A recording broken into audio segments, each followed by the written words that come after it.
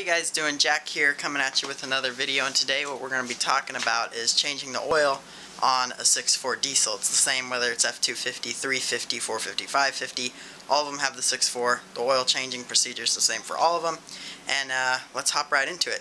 First thing that you want to do before you go to change your oil is make sure that you have everything ready to go, because there's nothing worse than having to go get something during an oil change or working on a car in general. So first thing that you want to do is make sure that you have a large enough container to get all the old oil in. This is just a 5-gallon bucket, and it seems to work for me. I used to use just like litter buckets from cat litter, but I figured I'd just get this. It has a lid with an O-ring in it, so I can seal it and take the oil to wherever I dispose of it. You want to make sure that you have 15 quarts of whatever oil you use. I use the Motorcraft diesel motor oil. It works pretty good for me. It's what I've always used. Get your filter. The filter is a FL2016, and it's a cartridge filter, and you're going to want to open this up and make sure that you have the O-ring for the cap. I use Arch Oil in my oil changes. I have another video on it. I'll put a link in the description. I just throw it in there. It's pretty good. I couldn't get it in this box, so gave it to me in a little plastic bottle. I don't do this for every oil change, but when I do get an oil report done, what you do is you take a sample of your old oil, you write down the mileage and a couple specs about your truck, and you send it in to the lab, and they will tell you what is in your oil exactly. I use Blackstone Laboratories, had really good luck with them, so if you need that done, use them.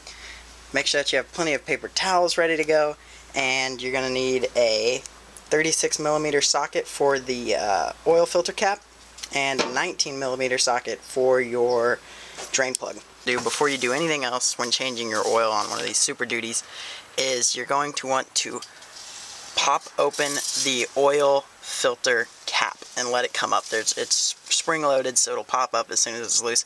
Don't do this one. This is your upper fuel filter, so don't touch that unless you're doing your fuel filters also, in which case you would touch that. But dead center of the truck, the cap all the way to the left, is your oil filter cap, because this is going to release a quart of dirty oil down into the oil pan. So let's go ahead and do that. 36mm socket, and oh my gosh, this thing's tough. Let's pop this sucker open. And put this up. Keep this until, yeah, there we go. Spring loaded, pops up. Just let that sit there for now. Now going under the truck, guys. Excuse me while I slither over here underneath this thing. We're going to want to get our bucket underneath our oil pan, and we have our 19mm socket. We're going to throw on here. Pop this baby loose.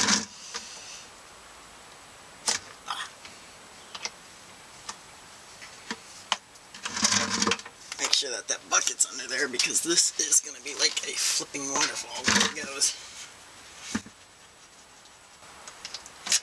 You don't want to lose that oil plug down in this bucket.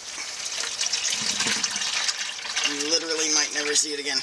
And this is where the paper towels come in. So I'm going to go get myself some of them. How long you let this drain is really all up to you. I know that at professional shops they just get the majority of it out and then they ram the plug back in there. I don't know if there's any truth to this, but I like to let it run to a dribble. Just, you know, get all that bilge out of there. I'm going to let it go until it starts to drip, because right now we still got a steady stream going. Oh, I also went up on the top end of the motor and I took off the fill cap for the oil, which should help it drain a little quicker also.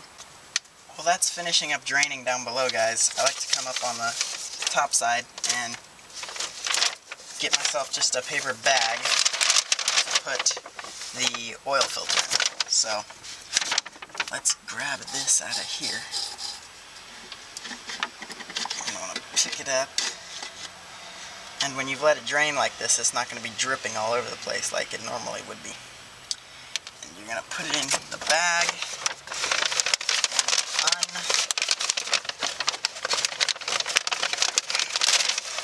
Flip it from the cap.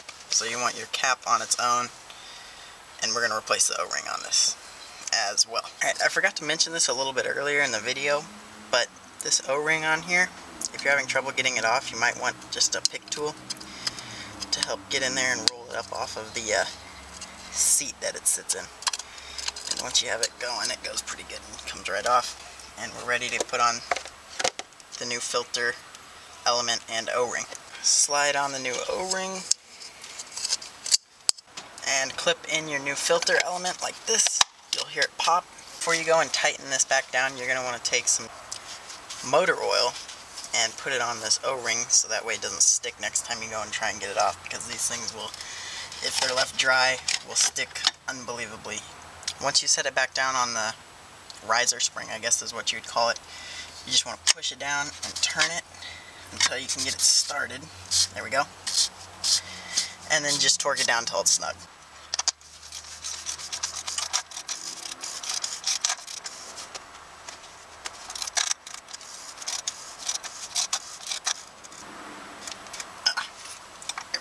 Now we're going to go back underneath the truck, make sure that you have your drain plug and your lid. Wipe any of this little spills off of here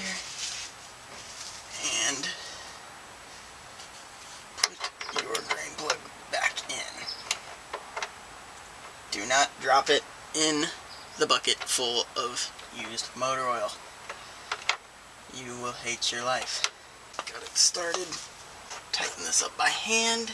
Get your ratchet or wrench, whatever you're using, put it on here, just get it snug, just enough to crush the washer. Now that we're back up on the top side, we've put the oil plug back in, our filter cartridge has been replaced, the O-ring's been replaced. You're going to want to get yourself a nice oil funnel that you've used preferably for clean oil. Stick it into the receptacle there and get yourself your unbelievable amount of oil that you get to hold in the air as you pour. You're going to kind of teeter over the truck as you pour the fresh oil into your motor.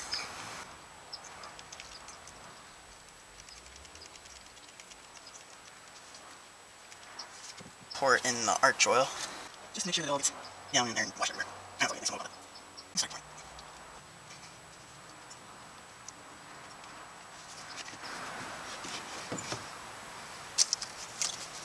Wedge that so that it will drain while I get the next bottle. And we're just about done. Just want to let that last little bit drip in there. Get your money's worth out of this stuff. Let's throw the cap on it.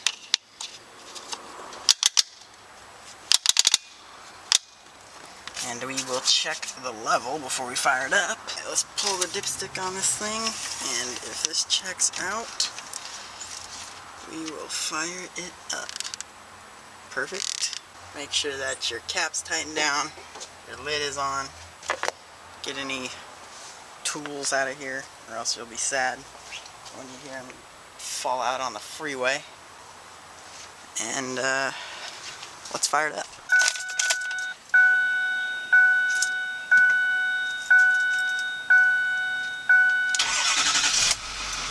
Take a quick look underneath and make sure that it's not leaking. Now's a good time to check the rest of your fluids. Last thing that I like to do, some people would rather put a little sticker up in the left-hand corner of the windshield, which you can do, and it seems to work quite well for most people. Changing my oil at home, I don't have a little sticker, so what I like to do is go to the trip page, and I don't reset the first trip because that's from when I bought the truck. And trip B is the one that I always reset for my oil changes. So we're back at 0. Last oil change went 4,600 miles. It's quite a bit further than I like to go on an oil change, but nevertheless we got it done. And a common misconception is that when you unhook the battery that all this is going to get reset. It's not. Somehow the truck's computer hangs on to the information. I'm not really sure how or why, but it does. So just wanted to give you a little bit of a heads up there. As always guys, if you enjoyed this video about changing the oil on your 6.4 diesel, give it a thumbs up, like it, comment, whatever you want to comment. I don't care, it doesn't matter to me. If there's any tips that you guys want to give me on how to change oil, because I mean, I've had the truck for 40,000 miles. I've probably changed its oil 10 or 12 times by myself. Other people have changed it too. I feel like I've got it down pretty good, but there's always room for improvement. So give me some comments about how you change your oil, how you would do it differently. And as always, if you liked what you saw, subscribe to the channel. Thanks. See you next video.